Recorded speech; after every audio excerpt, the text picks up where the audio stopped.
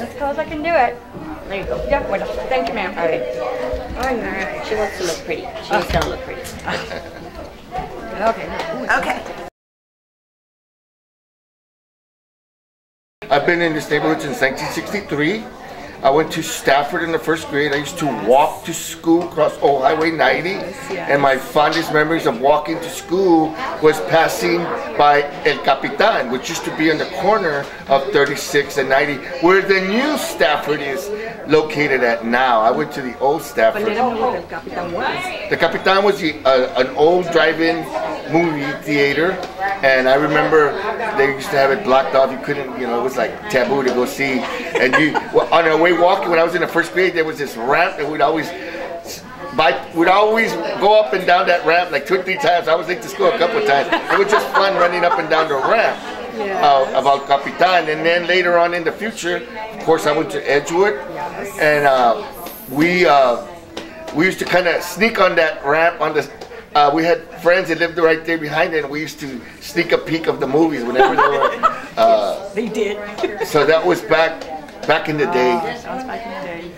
And did you have a certain story that you would like to share? There's many, but what really I recall is that when I went to Edgewood, there was one room that had all the air conditioning that I remember was the library.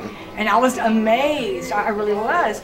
And not until I left Edgewood, and then I went to college, and then I started, seeing, wait a minute, other classrooms had air and this and that. No, really, and it just, and I was thinking, okay, what happened to Edgewood?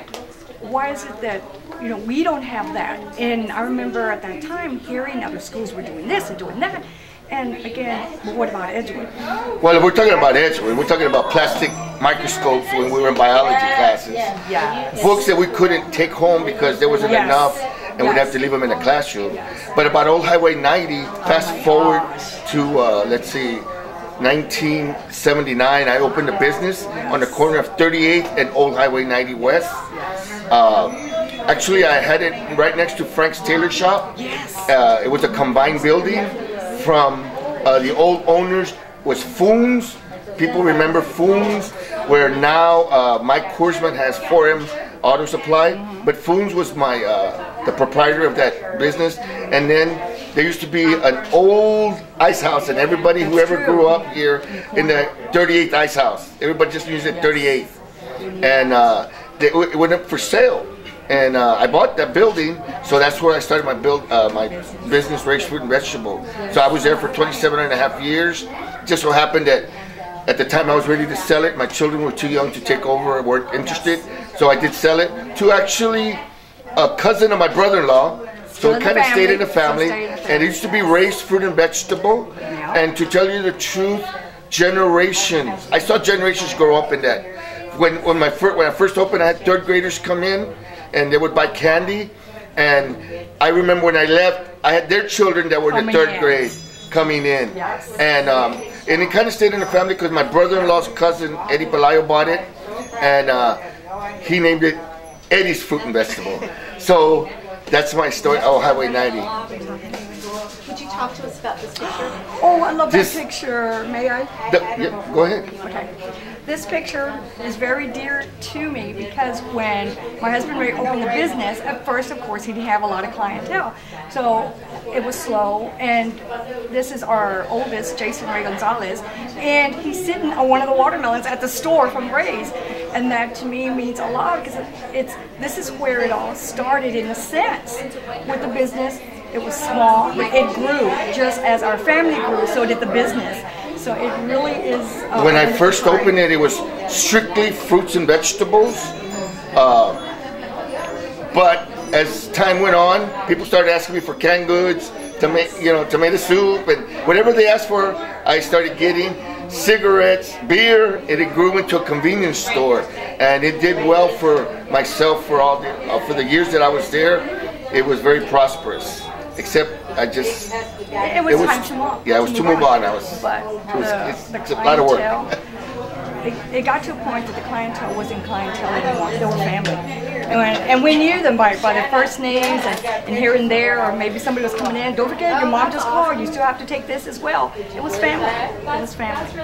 Can you tell me a little bit more what Highway 90 was like when your business was open? Like, But the thing about the thing I like to say about Highway 90, yes.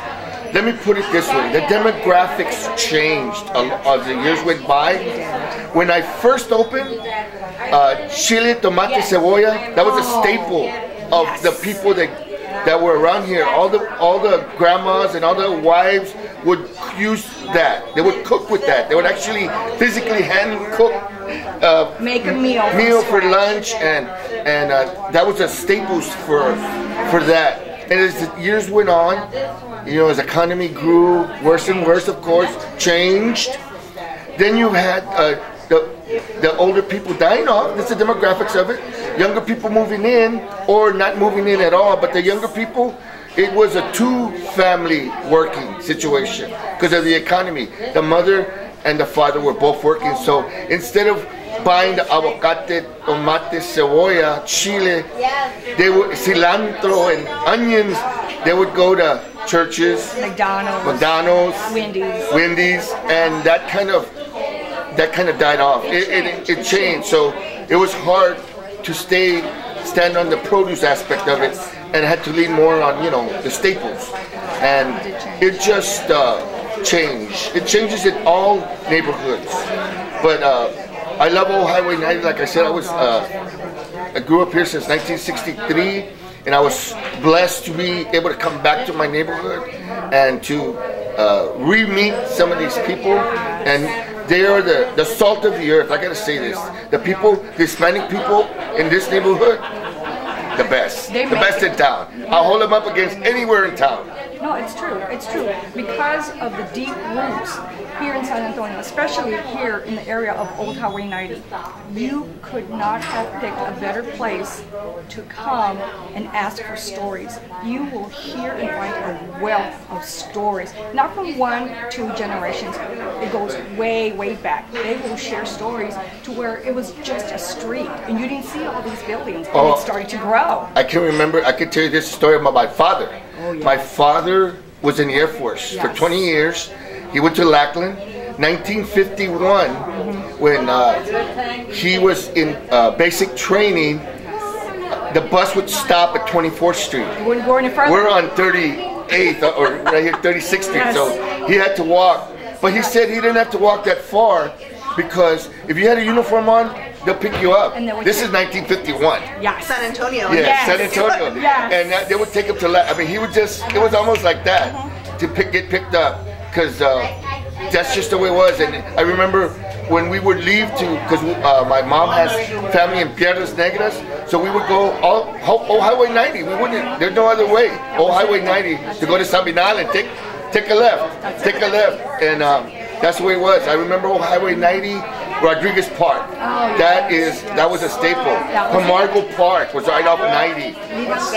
Well, the Levi Strauss is later on, but still Old Highway 90 is Old Highway 90. It's not. I don't even know what the name of it is now. No, just kidding. Were the parks a place where, like, you gathered with your friends and family, or what kind of things did you do at the What's parks? that now? Parks. Oh, the Rodriguez Park. Birthday parties. It's got a big pavilion. Yes.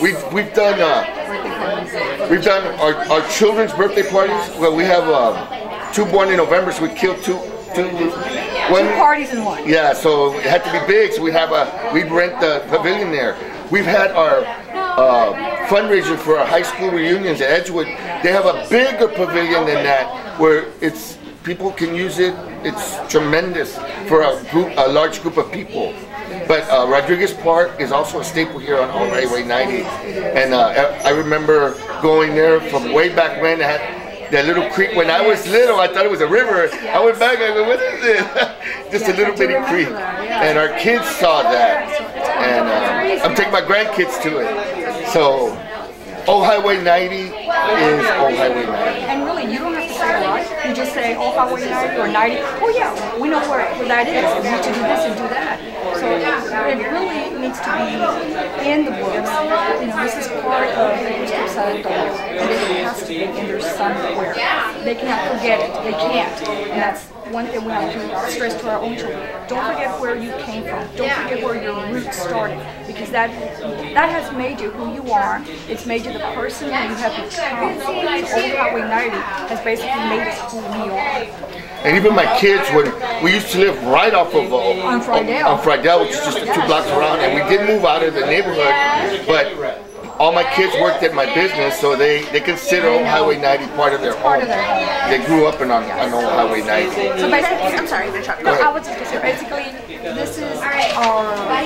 So we come back. We come back as much as we can. So you guys mentioned the drive-in El Capitan, Yes. and you mentioned foods. Are there any other places that don't exist anymore that you want to make sure people know about when they talk about Old Highway 90? DNR was a big independent grocer that was right here. And what about Ben Rodriguez? Ben Rodriguez Right down the street. was right down the street. And what was that business? That was an independent supermarket. It burned down in that location in 1975, and then they moved. Piggly Wiggly. Piggly Wiggly was there on 90. Yes. Remember that? El Camaroncito with the devil wolf. Don't stay for the last dance. That's a legend in itself. It's an urban legend. Yeah. That supposedly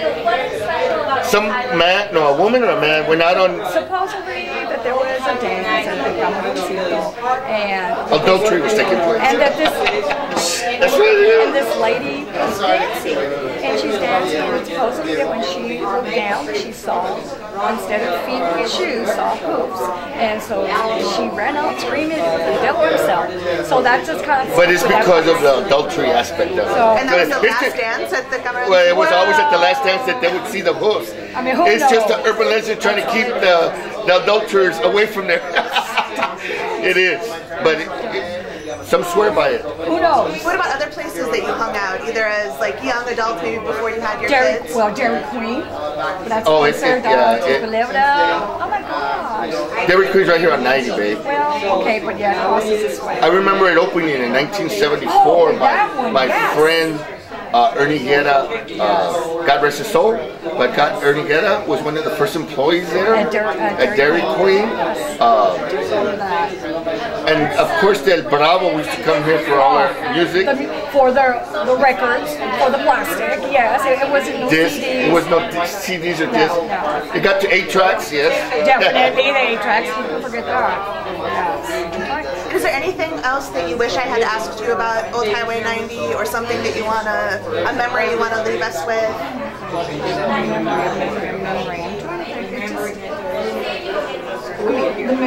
The memories really would be that it was always busy. It was always busy. There was always something going on. Always something going on. So, I mean, I don't know. And I wish people would remember it as Old Highway 90, Yes. not as a changed name of Enrique Barrera, who may have been a good and decent man. Which is fine, but We believe this has to remain Old Highway 90 the West. people's Choice. the people's area, Old Highway 90, and that's what it is. It's Old Highway 90, and it needs to come back. It needs to come back, and that's my That's our personal story. opinion right there. And we're sticking to it. There you go.